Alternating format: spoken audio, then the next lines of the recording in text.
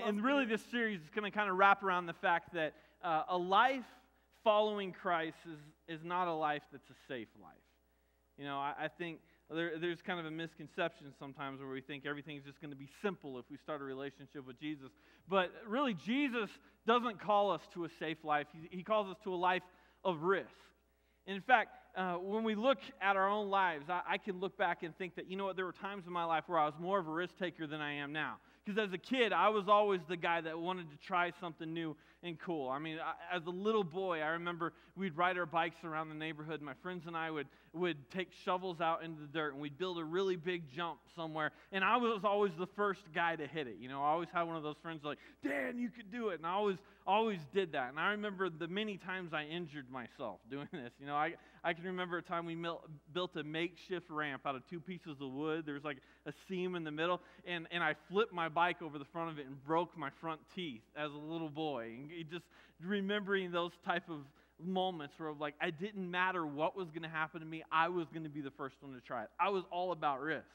Well, I recognize as I've gotten older, I've really changed the way I look at things like that, because it used to be, you know, you knock a tooth out or you break a bone and it's like you bounce back and it's really simple. And now I'm getting a little older and I've heard old people talk about this my entire life and think, oh, they're just a wimp, you know. But like, you don't bounce back quite as easily anymore.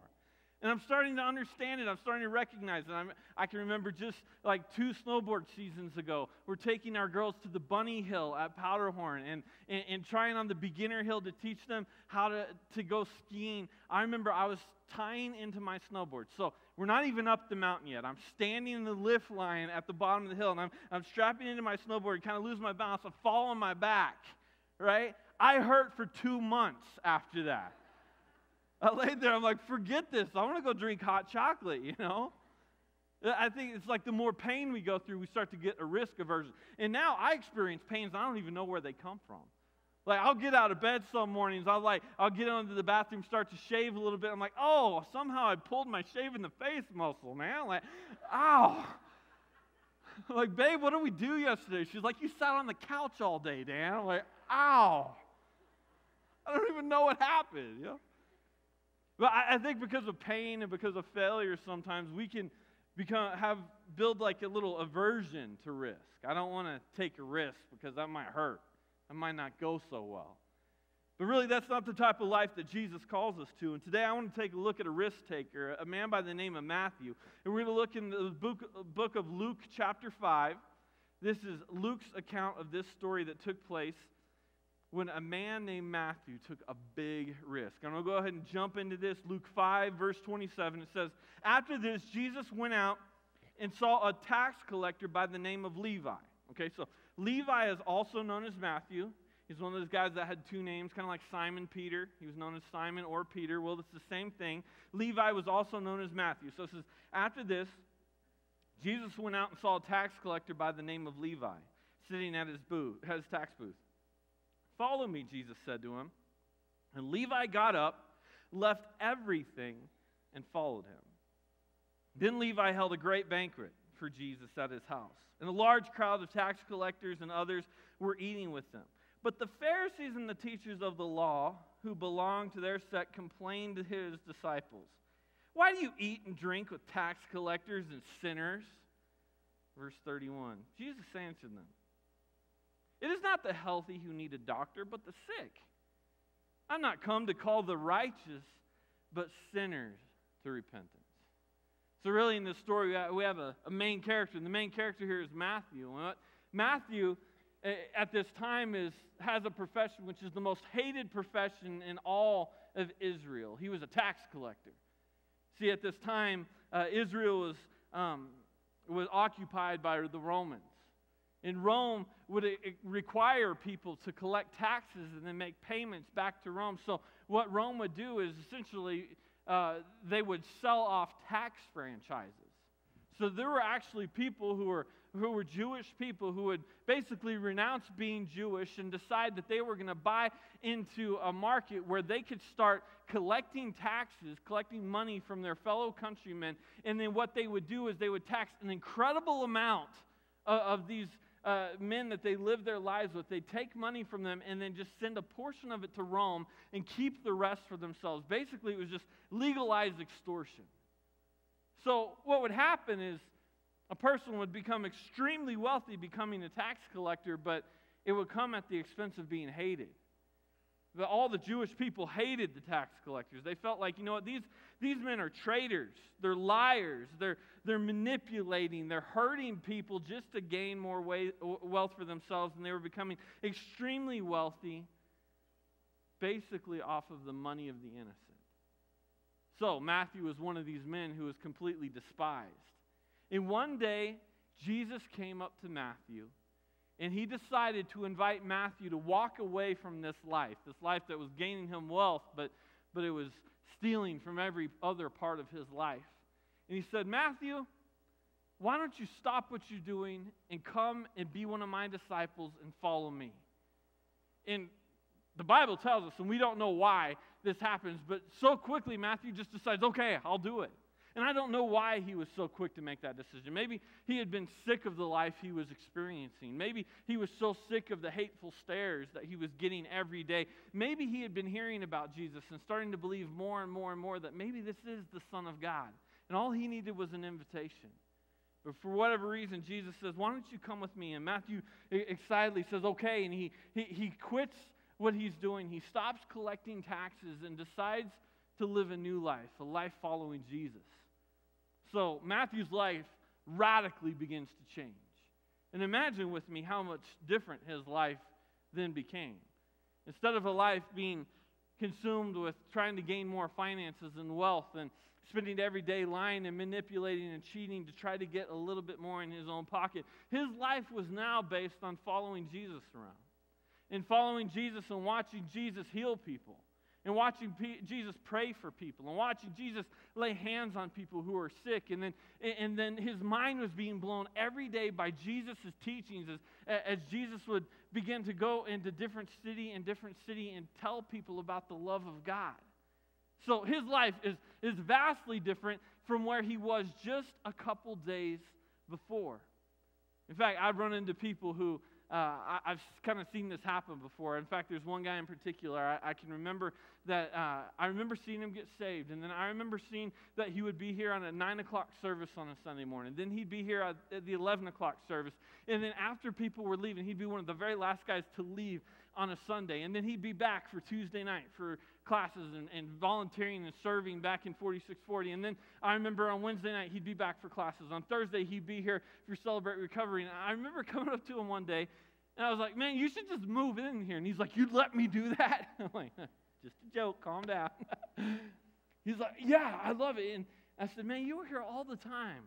And he said, Dan, I wasted so much of my life abusing drugs and alcohol and just trying to serve myself. And he said, I don't want to waste another second of my life. I kind of imagine that must have been what it was like for Matthew here. One of these guys who looks back at his life and realizes he wasted so much of it. He was serving himself, but now he has a chance to follow Jesus, and his life is being radically transformed, and he's saying, you know what, I'm not going to waste another day of my life. Imagine how this was for Matthew. And then one day, for reasons not revealed in the text, Matthew, following Jesus around, begins to think about his old friends. He begins remembering his old tax collector buddies, the guys that they would work together all day long, and they'd make a bunch of money, the guys that they'd celebrate with together. At the end of the day, like, we did really good today, or the days where it was difficult. These were the guys that he spent his time with, his old friends. And as he's thinking about his life and thinking about their life, he begins to wonder about them. You know, how much different would my friends' lives be if it was them who was singled out by Jesus and not me? Because they were all there, and they saw Jesus invite Matthew to a new life. And he wonders, what if it would have been them? What if their life was radically changed and I was back in that place? I mean, my life is so much better, and how much better would their lives be? How much would they benefit from a personal relationship with Jesus? What if they weren't experiencing the hateful stares anymore of countrymen, but instead they were being beginning to experience the love of God and His perfect forgiveness every day of their life. So he begins praying for and thinking about these friends and starts thinking, I wish I could tell my friends about Jesus, but practically, how's he going to do that? I mean, he doesn't know anything yet. He doesn't know enough to be able to go and preach to them. He can't go say, well, let me talk to you about the Scriptures. He doesn't know any of that. So practically, how is this even going to work? And he begins thinking and praying and planning until one day he gets an idea. And this idea pops into his mind that, you know what? I used to throw parties all the time, and my friends would come to these parties, and what if I threw a party, and my friends that were tax collectors would all come, and then I would invite my new friends, Jesus' followers, to come, and I'm even going to invite Jesus to this party. What if I got them all in the same room? See, this is where it gets a little bit risky for Matthew. This is where we see that he's a risk taker, because there's so much potential of what could happen here, but then there's so much potential of what could go wrong here at the same time. He's thinking, maybe I could throw a party and I could get them all into the same room, and maybe there could be some conversations between Jesus and some of my friends, and maybe some of my friends who are living a life that is so disappointing to them, that they're so unfulfilled, could start to experience what it's like to have a relationship with Jesus. So he takes the risk and he kind of throws this idea out there. I mean, would Jesus even come to a party like that? Would Jesus even come and hang out with a group of tax collectors? And then think about this risk. What would his friends be offended by the fact that, wait, you got me here just so you could talk to me about Jesus? I mean, so much could go wrong here, but he decides, you know what, I'm going to take the risk. And he begins planning, and he sends out the invitations, and then the Bible tells us he throws a huge banquet. We know he's incredibly wealthy, and he has the ability to throw a party, the type of party where other people hear about it and start crashing this party. So it's not just his friends, the tax collectors, but people from town are coming into this party. And then it starts to work out exactly the way that he would hope. Jesus and Jesus' disciples show up at this party. So he looks around and he sees some of his old friends, and his friends are actually conversing with Jesus. His friends are actually starting to talk to Jesus, and he's thinking, this is going so great. I never would have imagined this would have happened so well. And just when things are starting to look great, the worst thing happens. The party gets crashed. Not by cops. That would have been bad enough, but the party gets crashed by religious cops. Religious people, Pharisees, judgmental people. And these Pharisees come into the room, and they're looking to embarrass Jesus. They're looking to try to catch Jesus doing something wrong so that they can accuse him. And they come and they say to Jesus, Jesus, how can you claim to be the Son of God and eat and drink with such immoral people? You say you're the Son of God, and look, you're in a room full of sinners.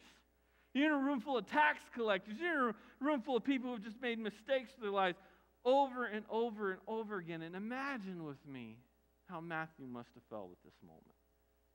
Oh, I didn't think this was going to happen. I didn't see this happen. I didn't think for a moment that this would get this awkward, this would get this tough. But we know this doesn't rattle Jesus at all. Jesus is not shaken by this at all. He turns to them and quickly answers them. It is not the healthy who need a doctor, but the sick. I mean, where are doctors supposed to hang out with? Really? Are they supposed to hang out at wellness centers? No. Doctors hang out where there's sick people. And then he turns to them, and if you understand the subtlety of this verse, it's so beautiful. And in verse 32, he looks these Pharisees right in the eye. These people who they find themselves so self-righteous. They live life so perfect. He looks them right in the eye, and he says this. He says, I have not come to call the righteous, but the sinners to repentance. He's looking them right in the face and saying, see, you already think you don't need me. You're already so self-righteous. You know you've got it so together that you don't need me. You don't need forgiveness. So you don't need to be right with God because you're so right on your own. So you think you got it so figured out. So I'm not here to talk to the people who think they got it so figured out. Jesus says, I'm here for the sinners, like you say. This room's full of them. People that are hurting, that know that they need a relationship with God. And then I'm sure the Pharisees at this moment, they did what they tried to do. They tried to embarrass Jesus. They feel like they accomplished that, so they left. And then the text doesn't tell us how the party ends. But I could just imagine, if you allow me a little liberty here, to just imagine for a moment, at the end of this story, I kind of imagine a conversation taking place between Matthew and Jesus. A conversation where, first of all, Matthew would have gone up to Jesus and be like, Jesus, I'm so sorry. I didn't expect that to happen. I wasn't trying to get you in trouble with anyone or get you embarrassed or anything. I wasn't trying to accomplish that at all. I'm sure Jesus was like, you know what? I've dealt with bigger obstacles than this, and I'm going to deal with bigger obstacles in the future. That's child's play. No big deal. But then this is where my mind really starts to turn, and where I felt the Holy Spirit start to talk to me about this verse this last week, is it started making me think, what would Jesus have said to Matthew after this?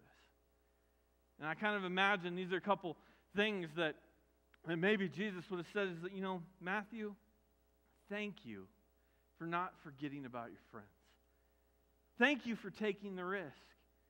And I think that because as I read this scripture, those were the two main things that I began to ask myself.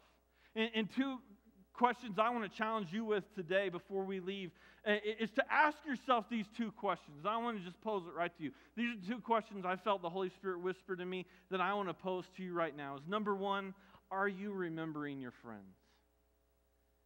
Are you remembering your friends? See, so many people, we get fired up about our new life. Things are different. I'm not experiencing the same problems I used to. My life is different. I'm moving forward. I'm happy. And it's so easy in those times to forget about our old friends. And are you remembering them?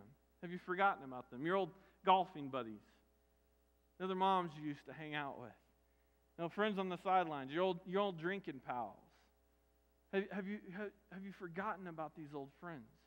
And then have you ever imagined what it would be like if they had a relationship with Christ?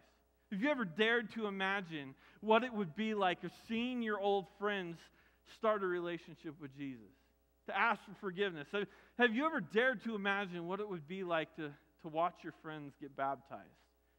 Maybe to stand next to you in a worship service like this and you're raising your hands and singing, how great is our God, that your friend is standing right here next to you. Someone who maybe never has been to church before. Could you imagine them standing next to you singing and worshiping God right alongside of you?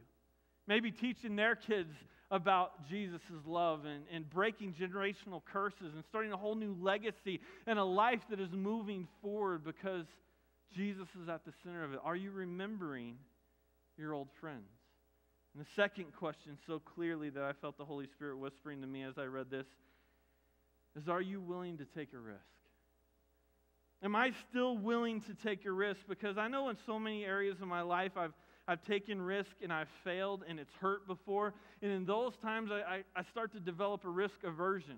I don't want to get hurt anymore. I don't want to go through the awkwardness anymore. But I wonder, am I still willing to take a risk? Am I willing to devote even 5 minutes a week to praying that, God, would you give me some sort of an idea? Give me one idea where I could effectively start talking to my friends about Jesus. Where I could effectively start loving on them the way that Jesus would want me to and start communicating that there's a God who loves you. See, to be honest, every person that I have ever talked to about Christ has required risk on my part. There's not been a single time in all the years that I've talked to my friends about Jesus, there's not been a single time where it's just been risk-free, simple, downhill the whole way. I feel like every time I've ever talked to my friends about God, there's been risk involved. And a lot of it has been because of my own selfishness. Because I think, there's a lot of weird Christians in the world. There is, And we've run into those weird Christians. And I think, I don't want to risk my friends thinking I'm one of those weirdos. I don't want to be lumped in with that. You know what I'm talking about. There's the people who they seem perfectly normal, and then it's like you get into an elevator with them and their voice changed, the doors closed, and they turn around like, I'd like to talk to you about Jesus. You're like, what are you doing, man?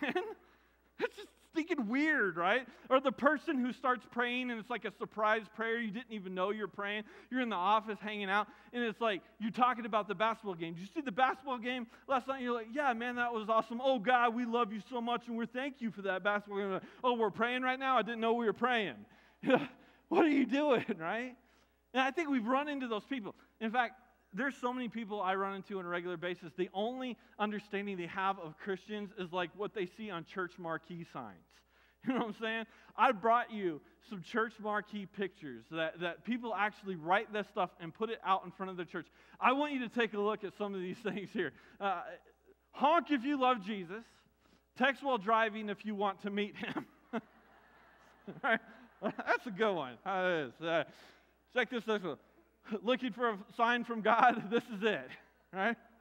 And keep going. Whoever stole our AC unit, keep one, it's hot where you're going. I mean, really? Check this next one out. Whoever stole our mower, God will get you. I mean, people are stealing from churches apparently, right? Check this next one out. Going to hell, you are welcome. That was a fail right there. I love this one. Now is a good time to visit. Our pastor is on vacation. This is precisely why we don't have a marquee here at Fellowship Church.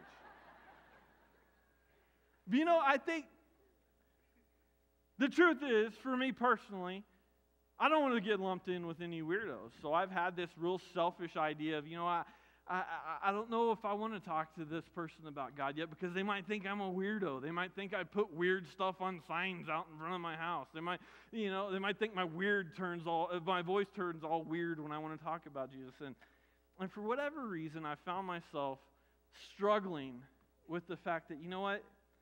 It's the most important thing, yet it's a risk. And why is it that I find myself scared sometimes to talk about God? And you know what? Every time I've ever talked about God, there's been risk involved. I can think of times when I've sat down at a meal with someone, and we're 5 minutes into the meal when I feel the Holy Spirit begin to whisper to me, you know what? Talk to them about me. They're hurting. And I'm like, no, God, not right now. If it doesn't go well, this is going to be a long, awkward meal. You know? You just feel that, no, this is the best time. You know, I can think of the times when I've had people close to me in my life, and I've watched their life headed towards a train wreck. And all the while feeling like God was saying, go say something. Don't be the person who's just going to sit by and watch their life fall into destruction and then go try to pick up the pieces later. Don't do that. Stop them. I remember a guy who he found out his wife had cheated on him. And he was so hurting. He began so many reckless behaviors. And I felt like God was saying, you need to go talk to him. And I'd see his habits changed and his attitude changed. There was a day that I just kind of had to pull him aside and say, hey, man, I don't understand what you're going through, but I know you're hurting, and I just want to talk to you a little bit. That took risk. Big time, it took risk.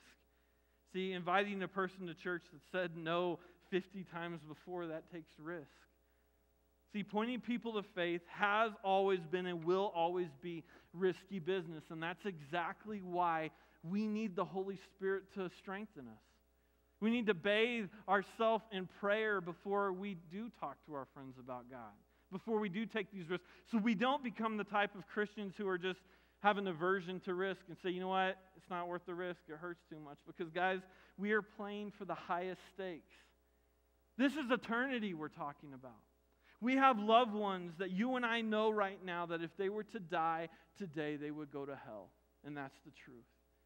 And when we actually put that into perspective, when we realize our loved ones are going to hell, this is bigger than just my comfort for a moment.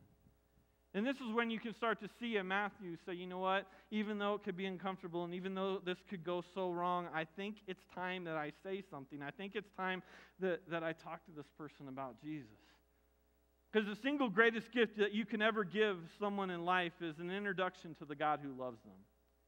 Introducing someone to a God who will eternally love them, eternally forgive them. That's a gift that will pay off second after second of every minute, of every day, of every month, of every year, for their entire life and then throughout eternity. You give someone $1 million and they'll thank you for it, but if it doesn't change their soul once this life has ended, that's where the thanks will stop. The single greatest gift you could ever give someone is an introduction to the God who loves them. But I know for me personally, sometimes I need a punch in the chin from the Holy Spirit to say, Dan, get back on track. That's what this is about. It's not about being comfortable. It's not about a safe life. It's about the fact that you have friends and loved ones who are going to die without me and go to hell. I want them to come to me. We have to start realizing that, you know what, maybe the people that are in our lives that are a little bit difficult to be around, maybe we're in their lives because Jesus wants to help us introduce them to Him.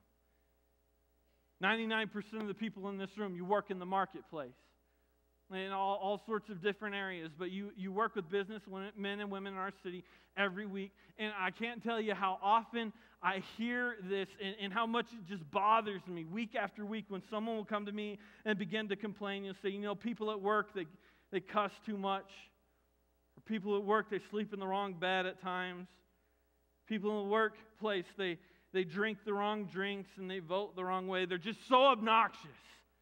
And it eats at me because I'm thinking, it's like, man, I would give anything to spend some of my time in the marketplace around people like that. Because, I mean, for 40 to 50 hours a week, I am surrounded by Christians.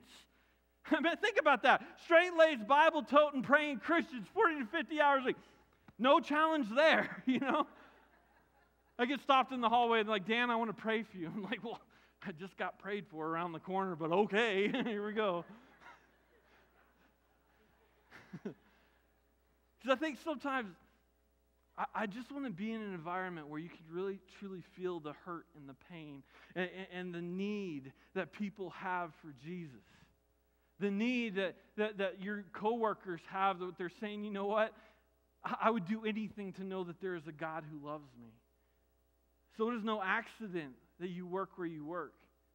It is no accident that you have the relationships that you do. It is no accident that your office is where it's at. God has put you there because it's your opportunity. It's your mission field. It is a target-rich environment where you can go to people and share with them that there is a God who loves you. But it takes risk. It takes saying, you know what, I'm going to get out of my comfort zone today because it's worth it. You know, if I just live the rest of my life having an aversion to risk, I'm never going to accomplish anything. I'm never going to succeed. But it takes risk. So what I want to talk about in the last 2 or 3 minutes we have together today, and then what we're going to continue in a little bit this next week, are here's some real practical things that you and I can do to take risk. 5 very practical things that we can show the love of God. It's simple. If you write these down, it's a good reminder for us that these are some things I can do, that it's a step out there like Matthew saying, you know what, I care about my friends enough. I care about my coworkers enough where I'm not going to just sit back and watch their lives fall apart, but I want to introduce them to Jesus. So here's 5 things. Number 1, very practical ways to share God's love. Number 1, offer to pray for someone. Offer to pray for someone. This is a very simple thing, and it's an easy thing to do, where you say, you know what, you just mentioned that your kid was sick. I just want you to know I spend a little time every day praying, and if it's all right with you, I'm gonna talk to God about your child and pray that God will heal him. Or you said your car broke down, and I just want to spend a little time, if it's all right with you, praying about that while I'm praying today. And it kind of takes the pressure off, where someone maybe who's not very receptive to it, you know, you're not asking the next step, and the next step is this: offer to pray with someone.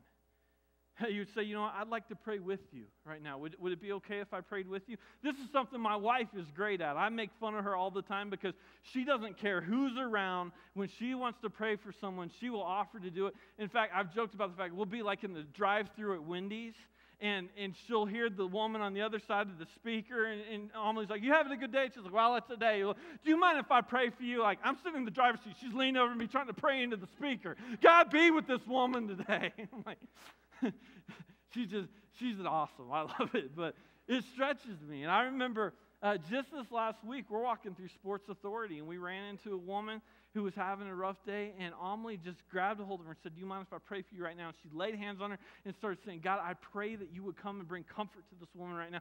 And this woman, by the end of this, it might have felt awkward for some people sitting around, but what this woman needed right now was a touch from God. And my wife didn't care what happened. She took that risk, and by the end of this woman is just weeping and thanking and going, oh my gosh, because she experienced love from a person because of the love of God.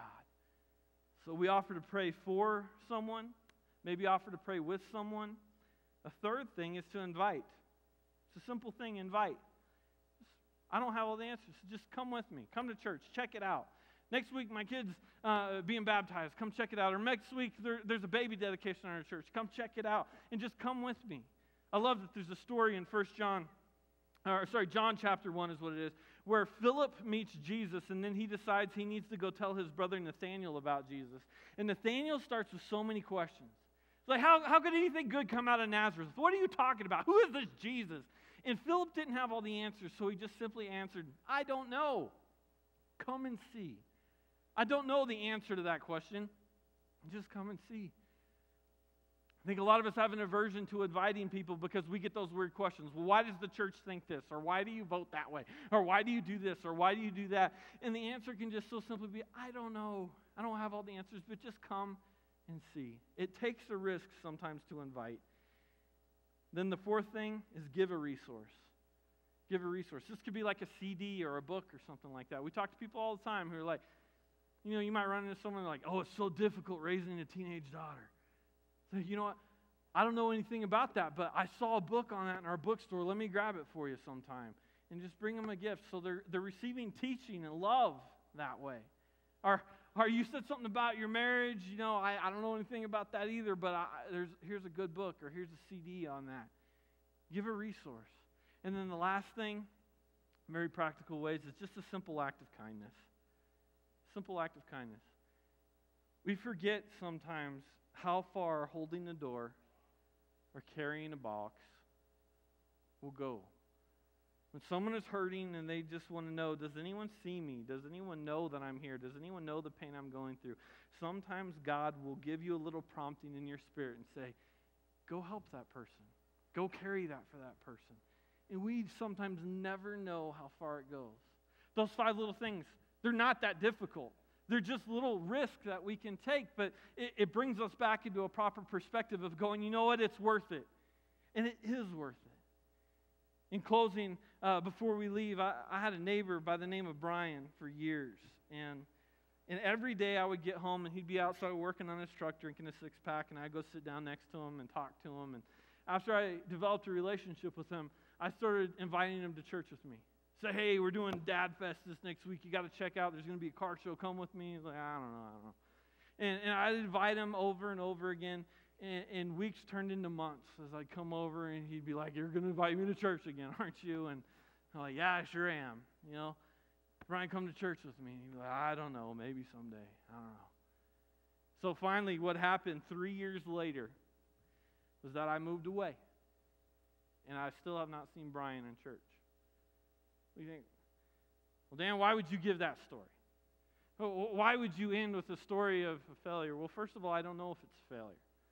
But second, I think there's a stigma that, well, it's easy because you're a pastor. It's easy because you work at church.